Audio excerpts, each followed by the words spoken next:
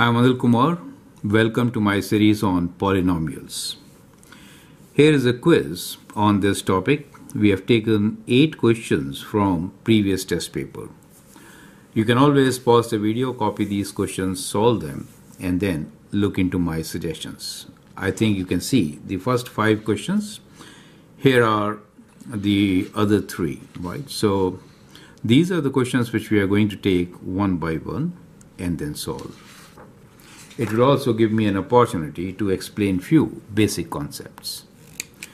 Question number 1 here is, find the degree of each polynomial. Now this is a monomial, only one term is given to us, and degree of this will be add the exponents, right? So remember, this is a constant. This is a constant, right? And these are the variables. So when we talk about degree, we add the exponents of the variables when they are multiplied.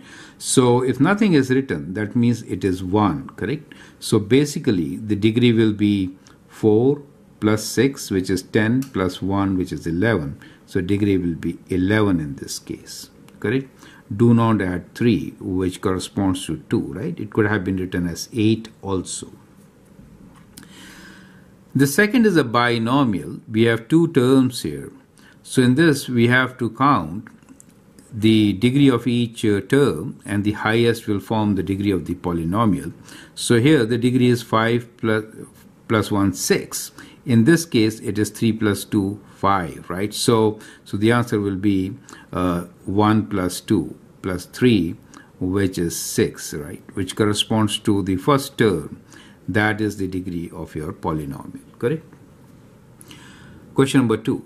Expand and simplify 2 minus a minus b times 2a plus b minus a plus b whole square. Now for this, you could use the formula, right? So let me give you the formula here.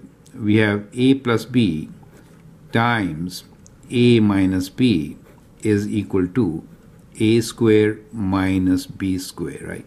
You can always expand with FOIL and then see that this is your result. A plus b, let me write, a plus b whole square is equal to a square plus 2ab plus b square, correct? So we're going to use this formula and then we'll expand and simplify. So I could now write the polynomial 2a minus b times 2a plus b minus a plus b whole square as equal to square of the first term is 4a square, right? Minus b square minus. Now this, it is better to write within brackets. We have a square plus 2ab plus b square, correct? Now 4a square minus a square is 3a square. So we are just combining the like terms. Minus b square, and that is also minus b square. So it becomes minus 2b square. And the third term here will be minus 2ab. So minus 2ab, right? So that is how you're going to get the answer. Well, you could always add a step here by writing them as like this, like terms together. 4a squared minus a squared, and we have minus b squared. Open this bracket, we get minus b squared, and for the third term, minus 2ab. So you could actually arrange and then find your answer. So that is also perfectly fine. If you're not using the formula, you may first multiply, right, and then combine and then do it. You could do that also. However, at this stage, if you know the formulas, you could always use them directly as shown here. Correct? Question number 3. We need to solve this equation, which is x plus 2 over 3 equals to 2x plus 3 over 5. Now the best strategy here is to cross multiply.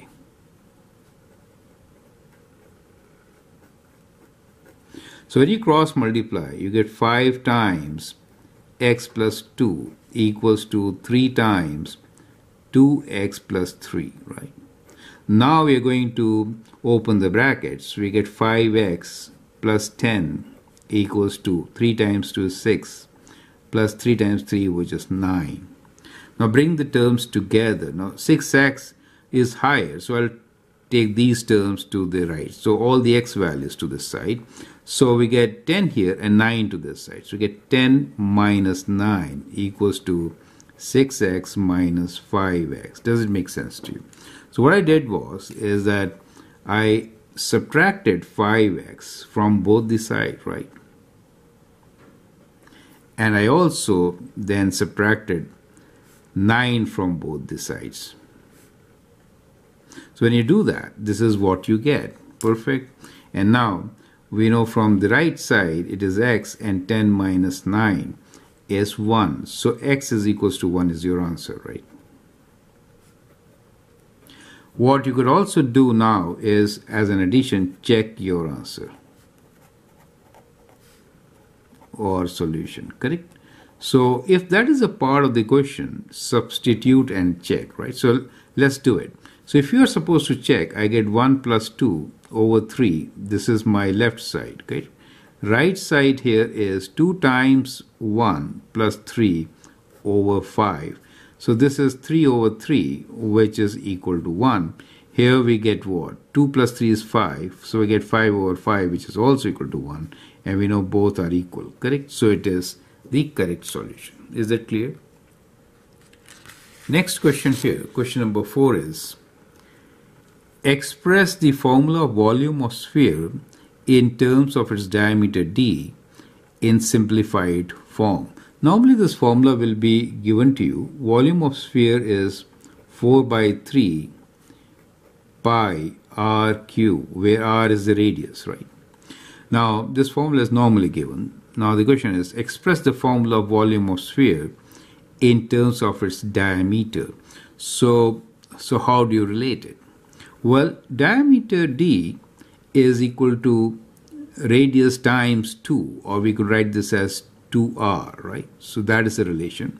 Or you can say half of the diameter is the radius r. So we'll substitute r with d over 2, right?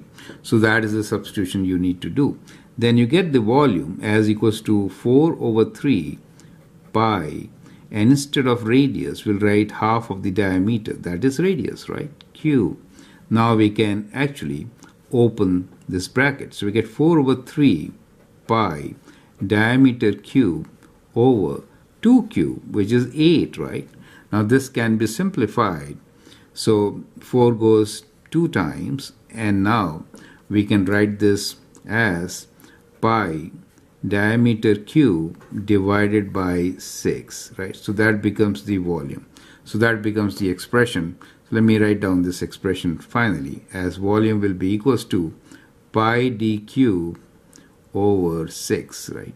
So that's the way to write it. So I hope the steps are absolutely clear. Let's move on and take the next question, which is question number 5.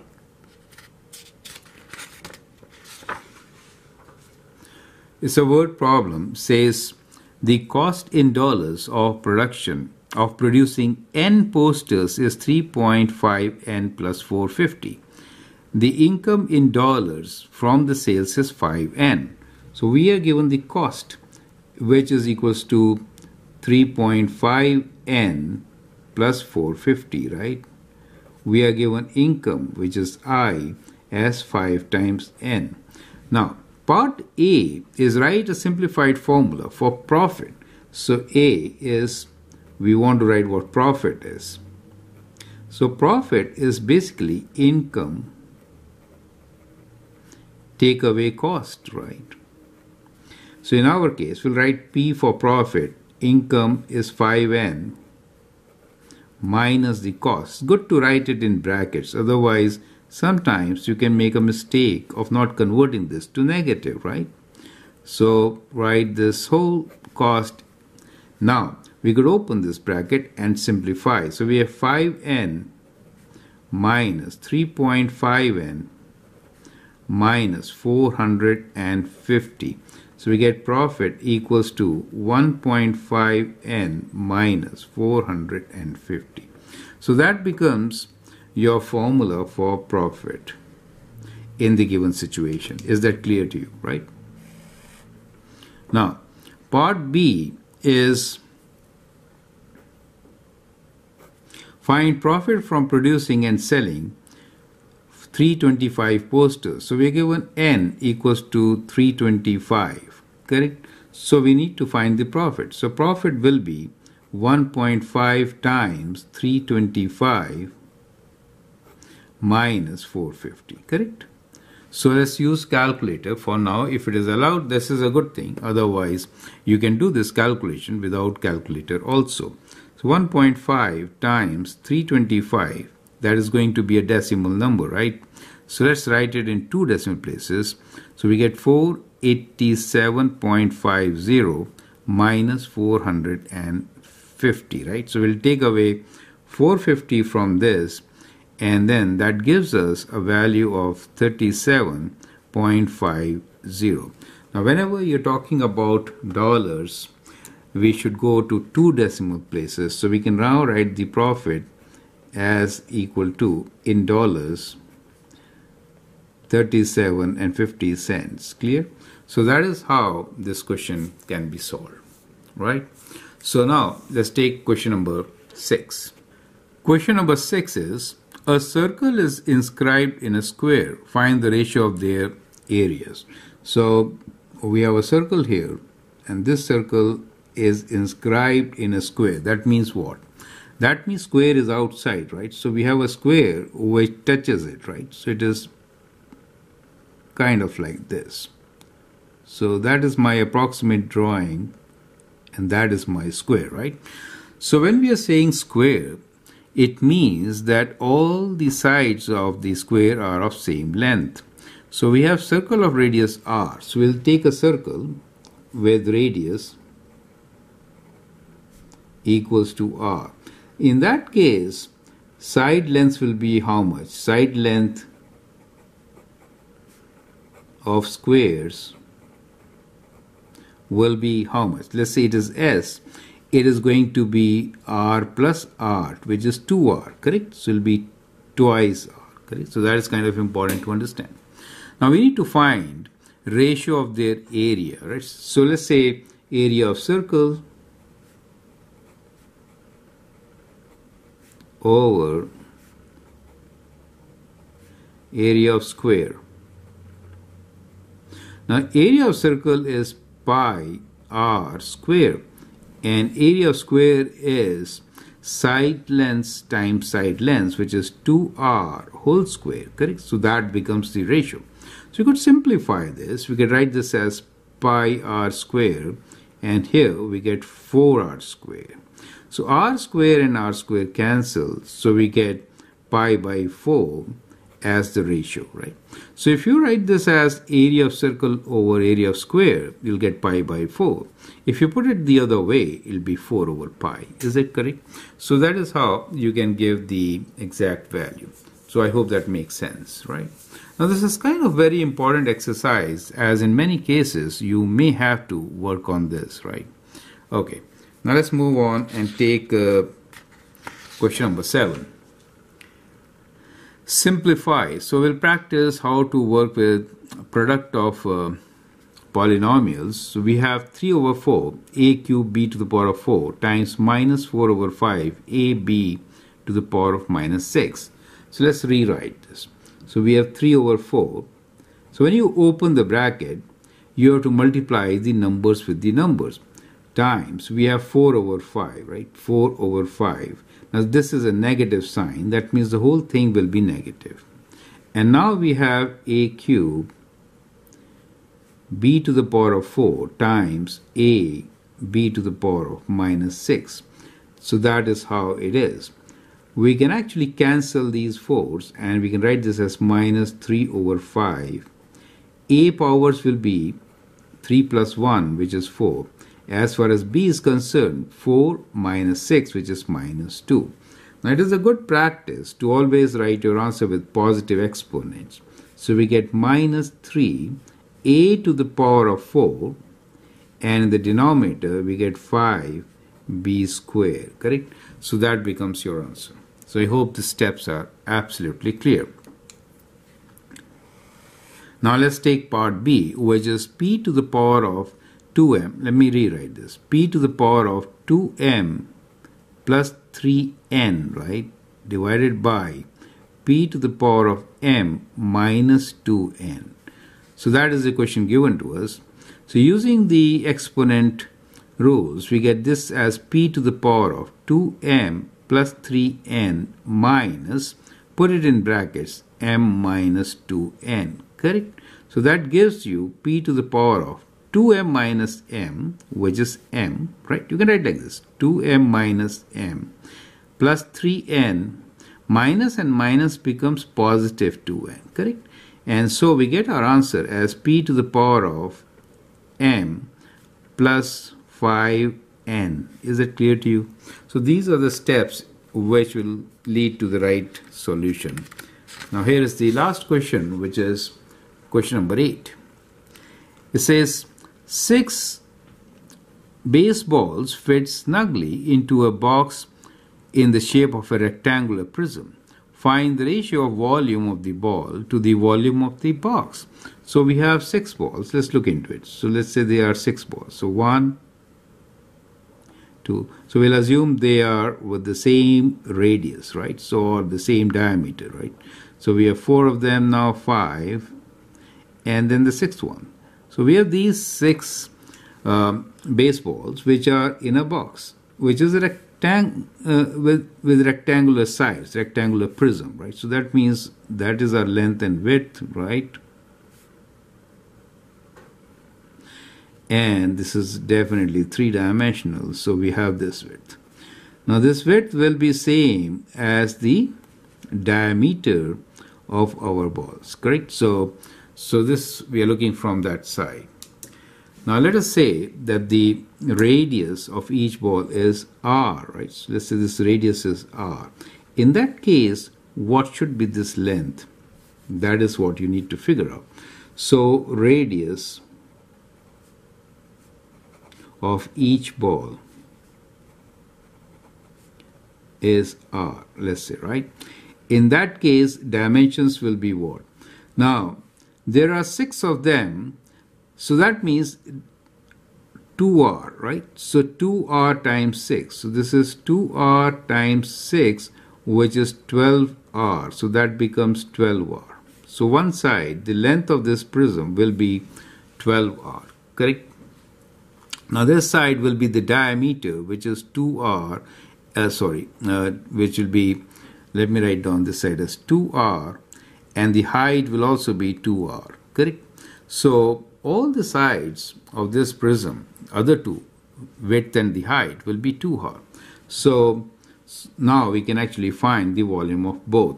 So let's figure out the volume of balls, right? So volume of baseballs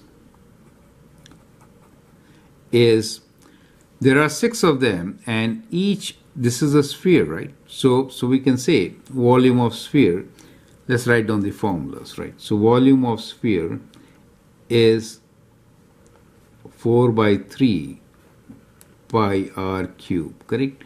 And volume of prism is length into width into height, correct? So these are the formulas which we are going to use. Now in this case, there are 6 of them, so it is 6 times 4 by 3 pi r cube, right? So which is volume of 6 baseballs. So which is, you can divide and then multiply. So 2 times 4 is 8, right? So we get 8 pi r cube. So that is one thing. Now what is the volume of prism? So volume of prism, you found the dimensions to be 12r, 2r and 2r. So it will be 12r times 2r times 2r, right? So which is equals to 4 times 12, which is 48 r cube, right? So that is what you get. So we need to find the ratio of the volumes, correct? So let's write down the ratio now. So the ratio will be volume of, let's write the bigger one first, prism on the top, and volume of balls, which is 6 balls in this case, and the denominator. So we get this as 48 r cube divided by, so 8 pi r cube, right? 8 pi r cube. So the radius r cube will cancel, right? So when you divide 48 by 8, you get 60, right? So it is 6 times 8 is 48. So we get 6 over pi. So that is your answer. You could always, use calculator, write a decimal value, or you can just leave it like this. Sometimes we could use 22 over 7 for pi and get our answer, right? So anyway, let's use calculator and round it to 2 decimal places. So 6 divided by pi, which is equal to 1.909, correct? So we'll just say approximately 1.9. So our answer here is that the ratio is 1.9, right? So almost double. So I hope that makes sense. So that is how we can actually solve these questions based on polynomials. So we kind of had a good review on polynomials, how to find their degree, how to expand and simplify them, and how to work with simple word problems. Now in the next video related to polynomials, we'll take up working with polynomials in a bigger way. I hope this gives you a good foundation. Feel free to write a comment, share your views, and if you like and subscribe to my videos, that'd be great. Thanks for your time and all the best.